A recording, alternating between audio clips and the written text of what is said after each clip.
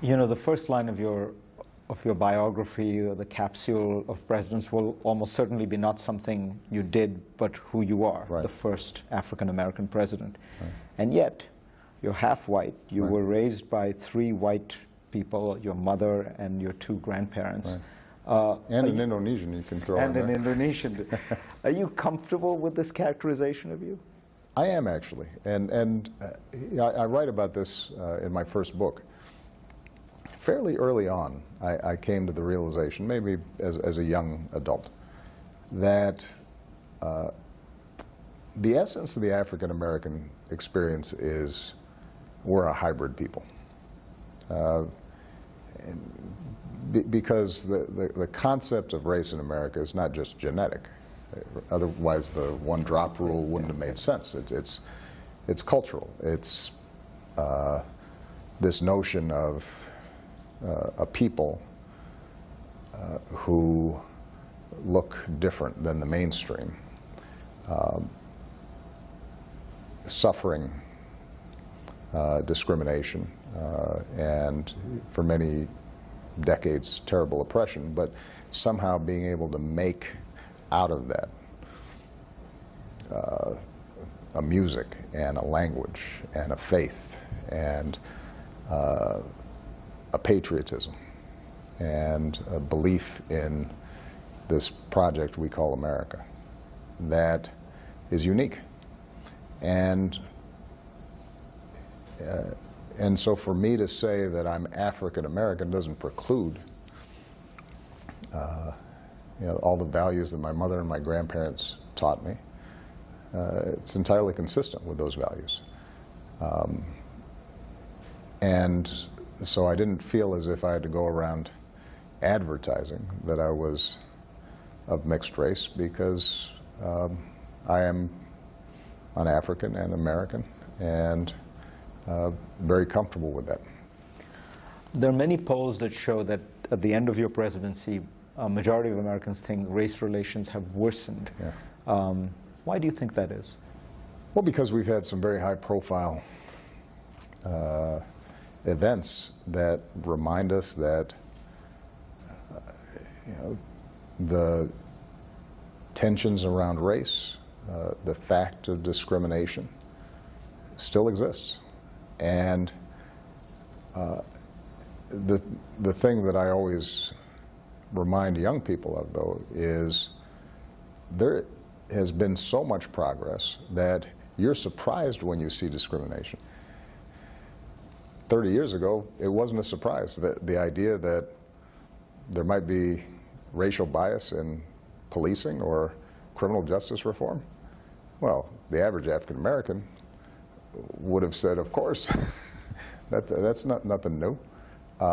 The fact that young African Americans today feel pain and shock about this is an indication of the degree to which we've moved the needle, where we see it and we don't like it. And that's progress. So my view has always been that,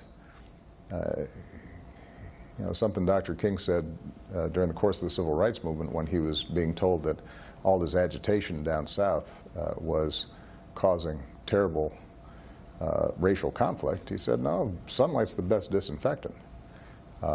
When those folks were marching across the Edmund Pettus Bridge, you could argue that race relations were worse.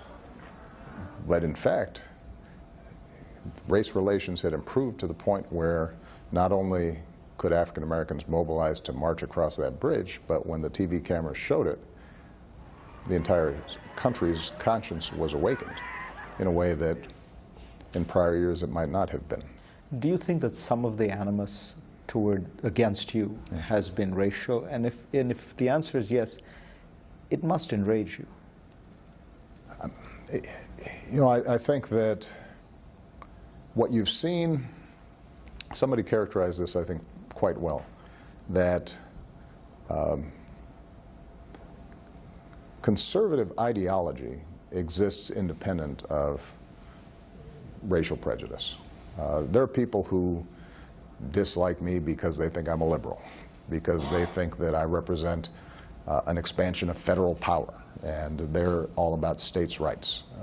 They worry about high taxes, and they'd be just as mad if a white president they thought was somehow encroaching on their liberty when it comes to guns, right? So there are a whole series of issues why people would be upset, regardless of my race.